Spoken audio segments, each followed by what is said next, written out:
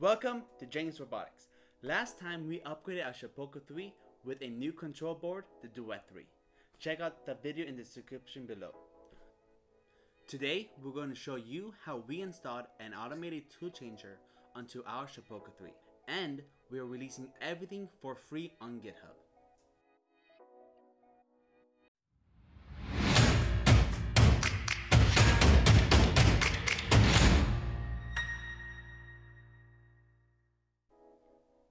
Let's begin by breaking down what is an automated tool changer. An automated tool changer, or ATC, is a system used by a CNC machine to quickly change the cutting tool. ATC helps reduce non-production time, allowing the machine to spend more time cutting and in turn improve the machine efficiency. No more waiting for an operator to manually change and probe tools. The ATC is one more step towards a complete automated manufacturing. So now that we know what is the ATC, let's talk about the hardware needed to make one work. First would be the Duet powered Shapeoko 3.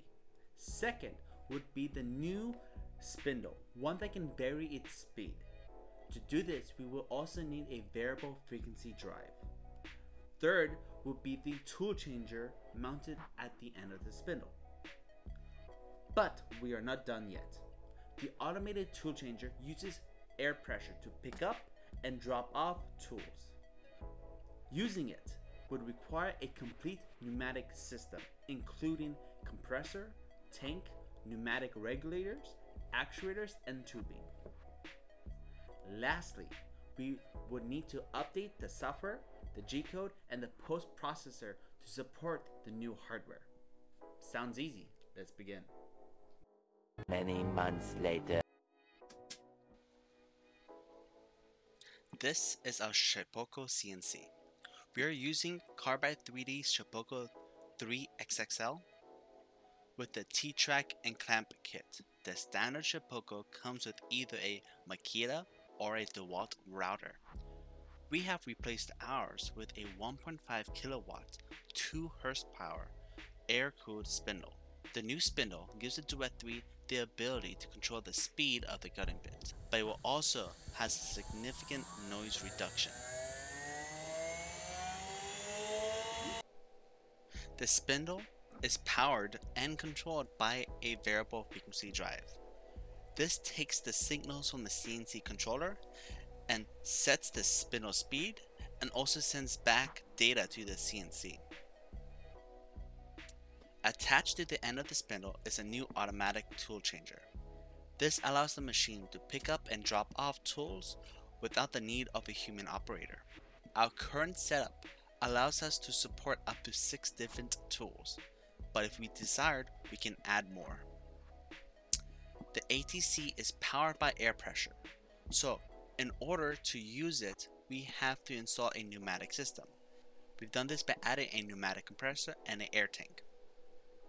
After installing the new ATC and spindle, it was clear that the added weight was too heavy for the standard Z-axis hardware, so we installed the Carbide 3D Z Plus upgrade. In the last video, we replaced the standard Shapeoko PCB with a Duet 3. In order to connect and control all this additional hardware, we need to upgrade our electrical enclosure again. So this is our new electrical enclosure. On the face of the electrical panel, we have a power disconnect switch. This disconnect switch that can flip on and off the power supply with one turn is a great feature to have for safety. Inside the electrical panel, we have our power distribution system. That includes a 5 amp breaker, a 240 volts AC to 24 volts DC transformer, and terminal blocks. We also upgraded the CNC power supply from 120 volts AC to 240 volts AC. This is to provide additional power for the spindle and all the additional hardware. Next to that, we have a pneumatic components. This includes our pneumatic regulator that limits the pressure of air, and 2 pneumatic solenoids, which are hardware that can be used to open and close pneumatic valves. Below that is a Duet 3, which is the more powerful and capable control board that we installed in the last video. Next to the Duet 3 are 2 relays. These relays takes the signals from the variable frequency drive and converts them into input signals for the Duet 3. These input signals will inform the CNC when the spindle has reached the desired spindle speed and when the spindle has come to a complete stop. Next to the relay is a Pwm Converter. This board takes the digital signals coming from the Duet 3 and converts them to an analog signal for the variable frequency drive. Lastly, we updated the LCD screen, the bit setter, and the touch probes, and we also added RGB lighting, all controlled by the Duet 3. After all these hardware installations, we moved on to the software. We spent a few weeks rewriting all the G-codes to add support for multiple tool change, the new spindle, the pneumatic hardware, and all the additional accessories. Breaking down everything that we did will take far too long, but we will be giving away all the code and diagrams for free on GitHub. More on that later in the video. But do us a favor and like this video, and if you want to support us, please consider subscribing down below. Moving on, let's go ahead and jump onto Fusion 360 so we can begin modeling our test file. Now that we've finished installing the hardware, we're going to go ahead and design a print for the CNC so we can test out the tool exchanger, make sure everything's looking good. So let's make something fun, and I'm going to make the CNC play a game of tic-tac-toe. This will highlight changing over to multiple tools. If you look at our setup, we're going to separate each operation as a move. The CNC will begin by making the tic-tac board, followed by an X, then an O. Meanwhile, it's going to be flipping tools, and after it finishes the game, it will make a cross, and then we're good. So that's the plan. Let's go ahead and export out the G-code, and I'm going to select for Pros Processor Rip-Wrap Firmware. Name this program Tic-Tac-Toe. I'm going to go ahead and save this on my desktop. Fantastic. Let's go ahead and open up the G-code that we just made. Here we are. Alright, taking a look at the G-code. It's being made from the Autodesk default rip-wrap firmware. Here's all the G-code that's being produced. And let's go ahead and upload this to our CNC. So type in the IP address of our CNC. We have access to the CNC web controls. Now we're going to go ahead and upload our code, tic-tac-NC, and click upload.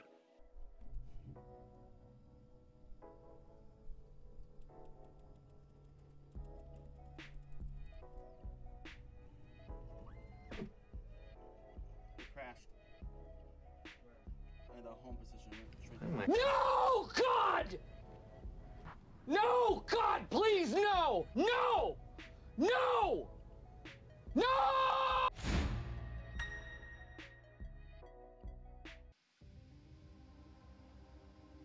Alright you guys, so that was a failure. We had a few errors when we attempted to run the G-code.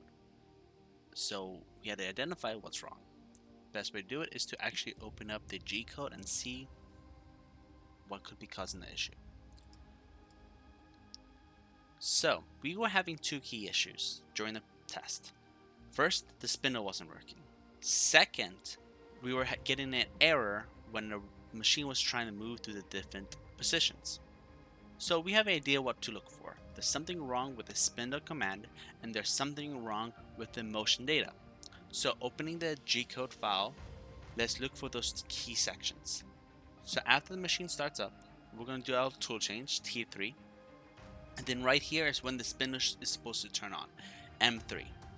And as you can see, the format is off. The spindle speed is being set before the M3 command. And the Duet 3 doesn't like that. The Duet 3 is expecting the M3 to command to go before the spindle speed. So there's the error right there. Second, the motion commands. Any motion with X, Z, or Y should also have a G command in front of it, such as this line. So in this line is a G0 plus the X and a Y command. And this line is G1 plus a Z command. Great.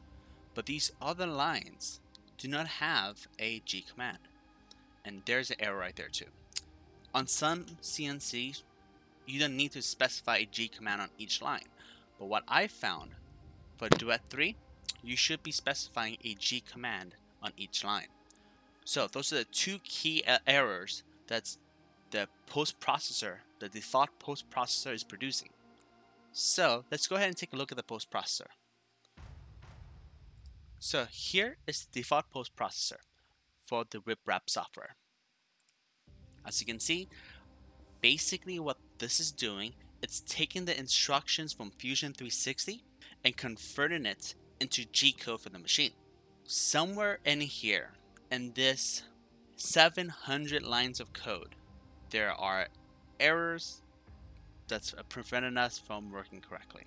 And now I have the fun time of diagnosing it. So let's begin.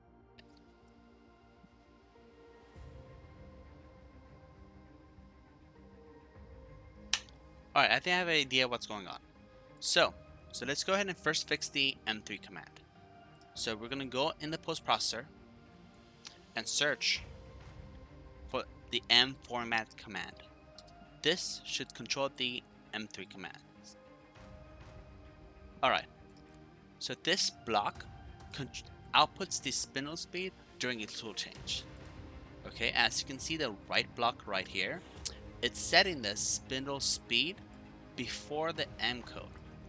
What we want to do is reverse that. And now when I export, it's going to export the M code first, followed by the spindle speed. Great, we're already done. Next, we also want to fix our G code. So we're looking for the G format. Here. So this controls the G code format for G1 and G0. And what I'm going to want to do is force this to be exported on each time it's called upon. So those are two key things that we wanted to fix. But since I'm already at it, I'm going to add a lot of other features, such as ensuring that the spindle is fully on before it machines the part, and it's fully off before it does a tool change. Alright guys, after a day, I have finished making our custom post processor. Not only did we fix the formatting errors, we've also added a lot of safety features. Let's go ahead and just look at the G code that we can produce now. On the left hand side is the G code produced by the standard RipWrap post processor. On the right hand side is the G code produced by our post processor. So as you can see, after the tool change, you'll have the reversed M3 and the spindle speed on the left hand side. On our post processor, the M3 comes before the spindle speed, which is correct. And also on our side, we have a new command after the M3, which tells the machine to wait until a spindle is fully on.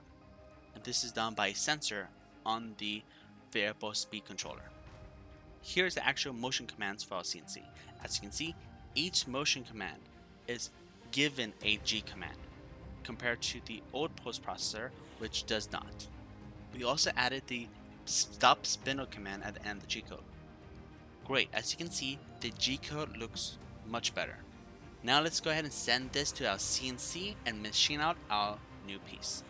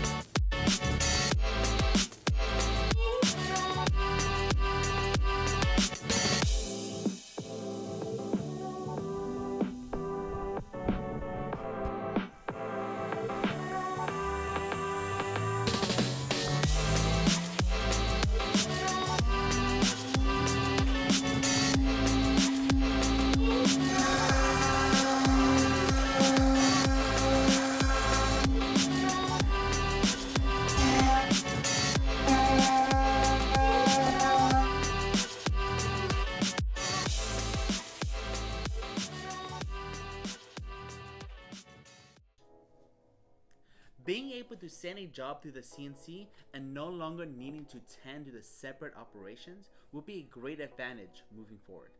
And the improved noise levels, the improved cutting performance, and the faster machining times are all great bonuses. But the system is not perfect yet. There are two major flaws in the current setup, which we will solve in the next video.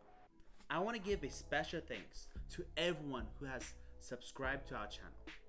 We have now passed 100 subscribers. Thank you. Because of this, we are going to give away a Carbide 3D bit runner. All you need to do is like, subscribe, and comment down below with the keyword Carbide bit runner. Follow us on all social media platforms for updates and announcements. Join our Discord for fun conversations and to get involved with our upcoming projects. We will be releasing everything from our CAD models to our system files and our custom post-processor for free on GitHub. The links will be down below. Lastly, consider becoming a Patreon. Your support will be greatly appreciated. Patreon supporters will also have access to our private Discord channel where we will help you with your Shapeoko questions. That's it for the video. See you next time.